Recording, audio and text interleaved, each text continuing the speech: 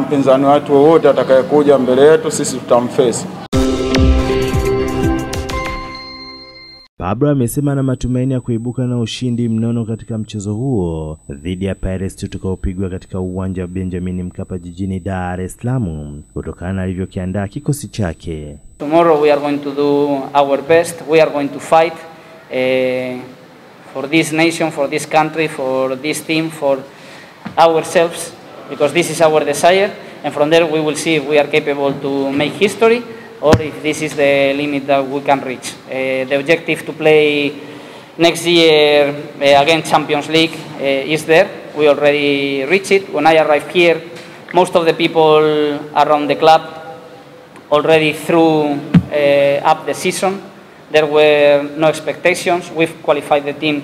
Nahodha klabu ya Simba Shomari Kapombe amesema wapo tayari kuwavaa Pirates na ana matumaini utakuwa mchezo mgumu kwao. Sisi baada ya kuingia robo finali tulitegemea mpinzani wetu wote atakayekuja mbele yetu sisi tutamface. Sisi kama Simba tumejiandaa na tulijiandaa kwa mpinzani wote atakayekuja mbele yetu, lakini tumepata mpinzani Orlando Pirates. Tumefurahia kwa sababu sisi kama wachezaji huwa tunapenda kucheza mechi kubwa. Kwa hiyo hii ni mechi kubwa na inatuonyesha sisi kama Simba tumefikia katika level gani. Kwa hiyo na imani kila mchezaji amejiandaa vizuri na ana morali vizuri kuweza kufanya vizuri katika mchezo wa kesho. Kwa upande wake afisa habari wa timu ya Orlando Pirates Thandi Marefe mara baada ya kutua nchini amesema klabu ya Simba ni miongoni mwa timu kubwa barani Afrika, ila wamejipanga kupata matokeo ugenini. As a brand, and it's two African giants that are going to be battling it out, and we're just looking forward to a good football match.